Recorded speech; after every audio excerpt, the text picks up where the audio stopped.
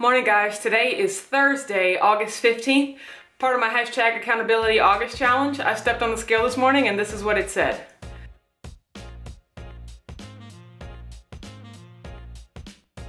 Alright guys, 188.6. That's still a new low. That's a loss of 0.2 from yesterday. In the spirit of full accountability August, I have to say that after I made and posted that video yesterday, I did not work out. I had every intention to, but I just sat back down on my computer and it's always like, okay, let me get this one last paragraph in. Let me get this one last comment in. Let me check this one last thing. And before you know it, it was time for my international meeting and I was working all day, so I didn't work out. But boy, did I work out today. I shook some blueberry raspberry zip fizz this morning and I just finished Les Mills Body Combat. It was amazing. I did the exact same one that I did earlier this week.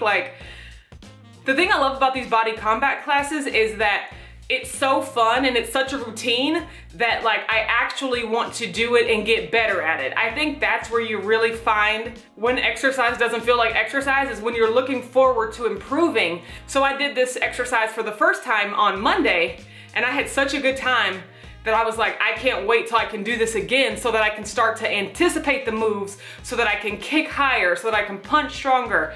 And I improved today, but I'm looking forward to getting even better. I am exhausted, but I feel great. My little pizza toppings casserole is so good. I just love that I'm getting back to where I just genuinely love the food and feel satisfied.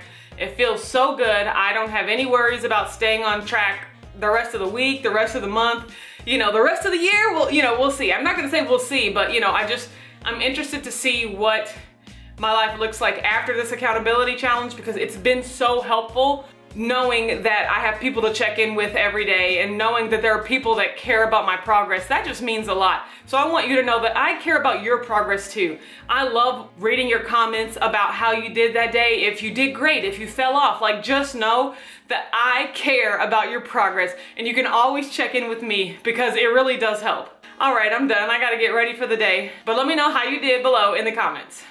Thank you so much for watching this video. If you like it, don't forget to give it a thumbs up. Subscribe to my channel, Watch Autumn Keto. I make weekly meal preps, weekly what I eat Wednesdays, monthly weigh-ins, monthly keto crate unboxings, and the occasional product review and recipe. You can also find me on Instagram and Facebook at Watch Autumn Keto.